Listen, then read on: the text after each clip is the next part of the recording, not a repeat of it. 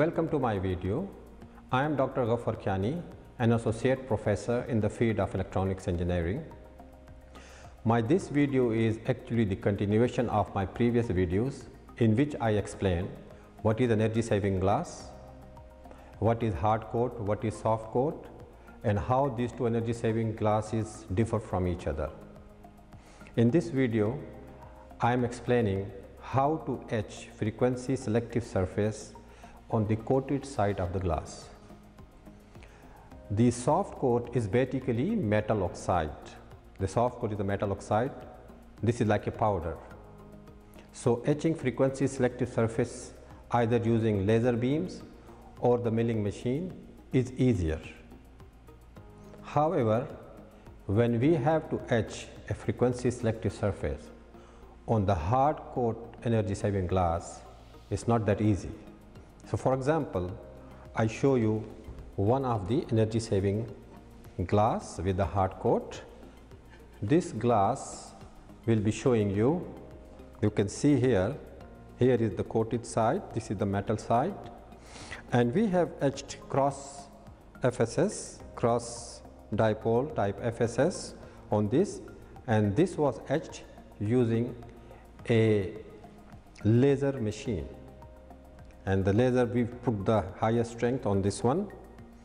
However, when we put this glass under the test to see the frequency response, we got this conclusion that this is not etched. This is only scrubbed from the surface, but it was not properly etched, so there was no signal going through. And what is the reason for this? That when the hard coat is inserted or sputtered on the surface here, this surface is molten at a very high temperature, and then the silver or aluminum or whatever the material, which is basically metal, is deposited on this surface. It doesn't stay only on the surface. After dry, when it is taken out of the chamber, when this gets cooler, the metal is also stays inside this particular coating. So the coating is not on the surface, also immersed inside the glass. So if we scratch or if we just etch on the top of the surface, it is going from the top of the surface, but the metal which is inside is not removed. So this is the reason there was no transmission through this particular frequency selective surface, which we made using laser beams. The other way of doing it is to use the milling machines. However, the milling machine, the tools, they are so fragile. The tools are not that hard to do etching on this glass. The glass is very, very hard, and especially after being hardened with the metal, it is even harder than an ordinary glass. So then how to do the modeling for an energy saving glass which is hard coat? It is very difficult, and also it is very difficult to etch. So we found out another solution for this one, just to get this done and see that whether we can just look at the response. So just we created a complementary, the same thing but on an ordinary glass. Now this is an ordinary glass, it has no coating, and we pasted an aluminum sheet on the top of this, and then by using the milling machine we basically did the etch. This is not basically it's not an aperture type, it's like a metal type, it's like a band stop filter. We would just wanted to have a look that what will be this is the band pass, this is the band stop. The only thing is they are just opposite to each other. We just wanted to see how this will behave. And when we did the test, we got the desired results. So that means that because there is no coating here, now it is removed, all the aluminum has gone and just this metal is here. So this is the reason that we are getting a very right type of result from this particular screen. So we came up to the conclusion that in the previous case, the metal was not removed properly. So we have to find a way to remove it. To have a further experimentation, we had another energy saving glass. Here is the energy saving glass and this is again the hard coat. It's the same material as this one. However, here we did not use any etching, any way of etching using laser beams or the milling machine, because the milling tool, as soon as it will come and strike it, because of the hardness, the tool will break out. So we cannot use both techniques. So we used a manual technique, and we found out a way. The way is to just get a tool. I will show you this one as a zoom as well. This is a tool which is just to cut the glass to the ordinary glass. So we got this tool, and then we created a low pass FSS, because still using this tool or creating any structure like a circular or a rectangular or any type cross double, even to create any of the FSS element on this was very difficult. So the best way which we could show is to create a low pass FSS, which is just aperture in the straight lines. And then we created those structures, and first we did the simulation in CST Micro Studio to see how much transmission we can improve. So usually with this type of hard coat, we receive on average about 20 dB or more than 20 dB attenuation in the useful RF and microwave signals, which range from 700 megahertz to 2.2 gigahertz. So we took a ruler like this, and I thought that by putting this, because these are just straight lines, by just putting this, so initially we used a metal knife. We thought that if we can do the metal knife and try to not just to scrub but also cut the glass through, this did not work.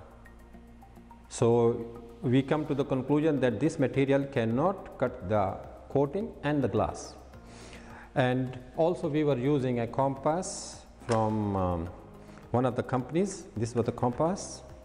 Initially we thought to design a circular FSS, and we were thinking that if we put over here and do like this, but this particular material or metal was only scratching the surface, but it was not still cutting. So the best solution then we found out after doing some research online, that there is one tool which cuts the glass, but this is only made, or this is just made for an ordinary glass, and the ordinary glass is far less hardened than this one. So for the ordinary glass, if you just put this tool here and start scrubbing, after 5 or 6 times we just do this at the scrub, the glass can be, tear apart, can be cut easily. But we found that even this scheme was not that easy or simple. However, we just have to work a little bit harder, and we created this type of FSS, a low pass FSS, and we found out that this tool actually cut through the glass, through the coating, went inside and removed even the glass from inside, not like this one.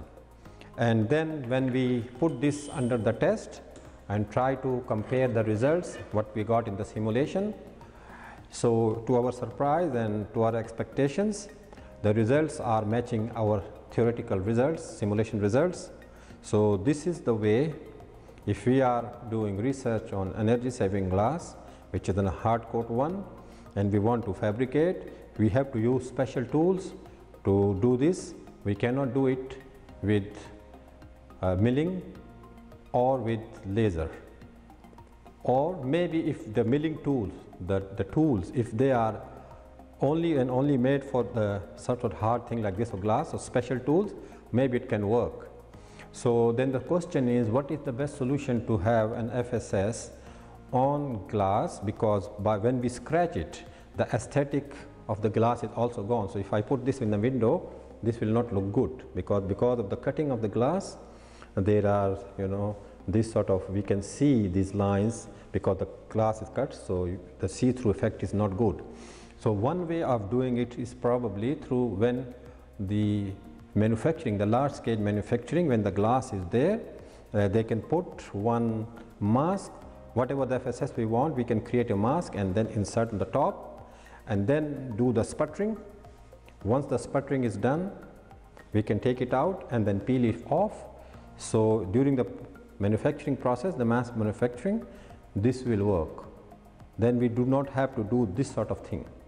Otherwise, unfortunately, the system or the method we have used, it has actually taken away the aesthetic of the glass, which will affect the see-through, until or unless we are using in windows where these windows are just for the protection of the signals or the improvement of some of the signals within a building where this is not very important, then we can use it. Otherwise, this method cannot be used as commercial until or unless a commercial solution has been found to this one. But the basic of this video is that whenever we are doing a soft coat and we are trying to create an FSS in the soft coat, any method using either laser beams or by using milling machine, that can be done. But for the hard coat, the metal is immersed inside the surface, on the top surface, rather than just staying on the surface here. And for that one, we have to do some deep cutting, not just the one which I showed you in the beginning. So this is the main idea of this video, to just explain to the researchers that if we are working on a hard coat energy saving glass, please bear in mind the points which I have made, and if we found, or if I found, our team found any other better solution for doing this one, we will come up with another video. Until the next video, goodbye.